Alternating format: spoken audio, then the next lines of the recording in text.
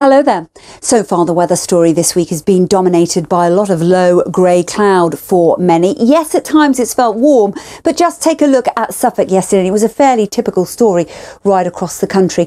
The cloud was widespread. This was the satellite picture from Wednesday. In fact, there was some early morning rain in Scotland. That cleared away and a brisk northwesterly wind dominated here.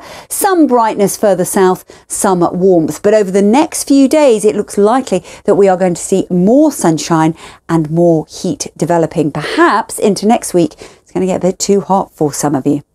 The jet stream is to the north of the UK at the moment. Once we're on the southern flank of the jet, we're in the warmer air source, and this area of high pressure, well, that is keeping things quieter and allowing for more sunshine to come through. So we will start the day on Thursday for many on another cloudy grey note. Early morning sunshine in eastern Scotland, and then eventually the cloud will tend to melt away and the sunshine really starts to build. The only exception is a little more cloud just running in off the northwest of Scotland. Perhaps here temperatures only mid-teens, but highest temperatures through Thursday afternoon of 25 degrees, 77 Fahrenheit. That cloud into the far north, thick enough for a spot or two of light drizzly rain into the northern and western Isles.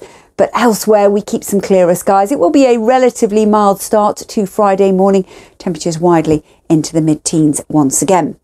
So on Friday, another dry, settled, sunny day in prospect. Again, just the far north and west may well just keep a little more cloud just being pushed in by this westerly wind. But with more sunshine coming through, temperatures are going to start to respond into the high 20s, not out of the question, by Friday afternoon. And that's 82 in terms of Fahrenheit.